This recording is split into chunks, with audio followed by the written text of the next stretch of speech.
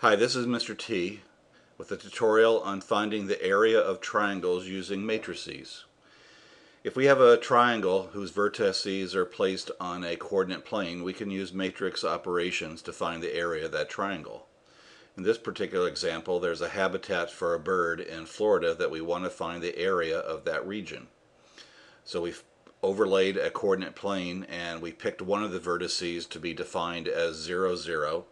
And then we found the coordinates of the other vertices of the area by measuring the horizontal and vertical mileage from our starting point. You can see in the picture the three vertices for our triangle. In using matrix operations for finding area, we need to create a matrix, which I'm going to call matrix A, which consists of the x and y coordinates of each vertice, and they're arranged in the matrix as I'm showing here. The third column in each row is just the number 1. So for our matrix, matrix A would be 0, 0, 1, 112, 56, and 1, and finally 35, 220, and 1. To find the area, we're going to make use of an operation of matrices called the determinant.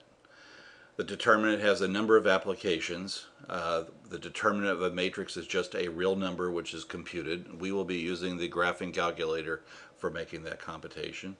And in regards to triangles, we can find the area of this triangle by computing 1/2 times the determinant of our matrix A.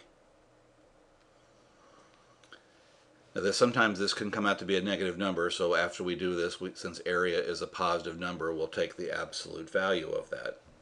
So to work this problem, we need to, in our graphing calculator, enter matrix A. So if we go to the calculator and open the matrix menu, and enter matrix A. So I'm going to override my matrix A with this matrix. So I want a 3 by 3 matrix, and my numbers again were 0, 0, 1 on the first row, 112, 56, and 1 on the second row, and 35, 220, and 1 on my third row. I'm going to get out of the matrix editor, and now we can calculate. So 1/2 is 0.5 times. Now to get the determinant, we bring up the matrix menu and we go to our math menu. So I'm going to go over to math, and our first item is DET, which stands for determinant, so we're going to select that. Now we have to go into the matrix menu to pick the matrix that we want to use, which in this case is matrix 1, matrix A. And we now just press enter, and we get this area, our number of 11,340. That tells me the area of this triangle was 11,340 square miles. Very useful technique for finding areas, because we don't have to worry about whether the triangle is a right triangle or an oblique triangle, scaling, whatever kind of triangle.